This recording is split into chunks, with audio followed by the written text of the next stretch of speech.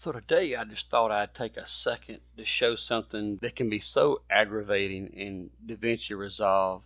And sometimes when I'm working and I'm editing, I'll get this in and out bar up top, and you can try to right click on it, and it seems to be very difficult to understand how to remove it. And you can try to bring it in, and if you look, it actually like turns off part of your video when you go to play it.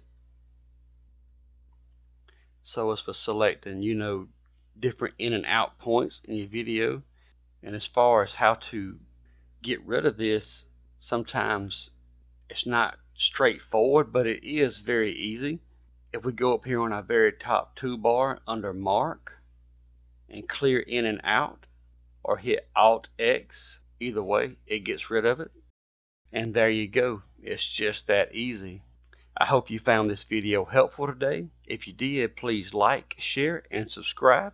I'll have some links down in the video description of some tools and interesting things that I use on my workbench, and I found them very helpful.